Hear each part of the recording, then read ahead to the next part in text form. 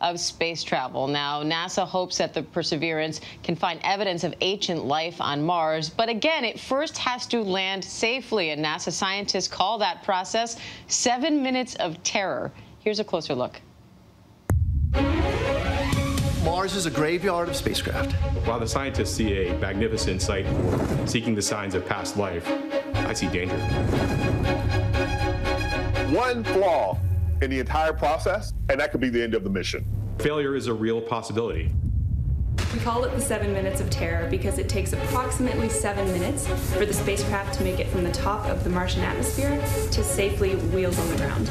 But it's terrifying because the spacecraft has to manage that descent stage all by itself. We come screaming into the Mars atmosphere at around 5.5 kilometers per second. That's around 12 to 13,000 miles per hour. And that's fast.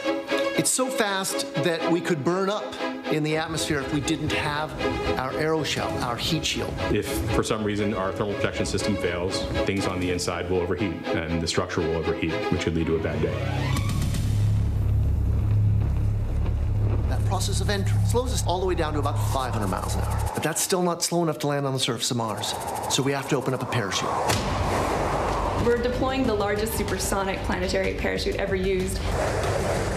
We're going almost twice the speed of sound when we deploy that parachute. So it's a very violent opening. It gives us a neck-snapping 10 plus Gs of deceleration. Perseverance is the first mission to land with its eyes open. Perseverance will have a new technology called terrain relative navigation, which will actually let it see where it is as it's descending on the parachute. It's still going too fast to land under this giant 70-foot parachute. So Perseverance will jettison the parachute and then come down on a set of rockets.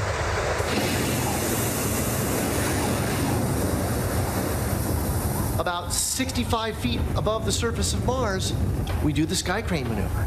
We actually lower the rover below its jet backpack and then place it gently on the surface. Sky crane has only been used once. I don't like the odds of only having done things once. We are always careful to make sure that we don't assume that just because it worked once that it will work again. It'll certainly be a tremendous relief for my team and me personally when we touch down safely. We know that everyone's depending on us.